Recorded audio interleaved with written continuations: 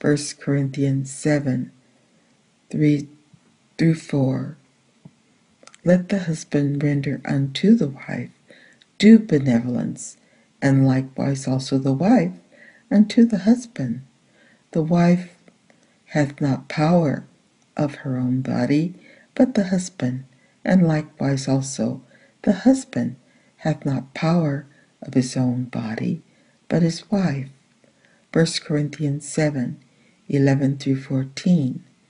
But and if she depart, let her remain unmarried, or be reconciled to her husband.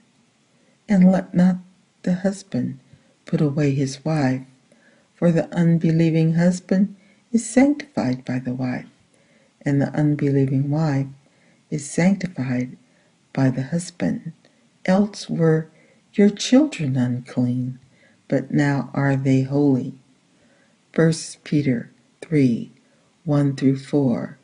Likewise, ye wives, be in subjection to your own husbands, that if any obey not the word, they also may without the word be won by the conversation of the wives, while they behold your chaste conversation, coupled with fear, whose adorning let it not be that outward adorning of plaiting the hair, and of wearing of gold, or of putting on of apparel, but let it be the hidden man of the heart, in that which is not corruptible, even the ornament of a meek and quiet spirit, which is in the sight of God of great price. 1 Peter 3, 7. Likewise, ye husbands, dwell with them according to knowledge, giving honor unto the wife, as unto the weaker vessel, and as being heirs together of the grace of life, that your prayers be not hindered.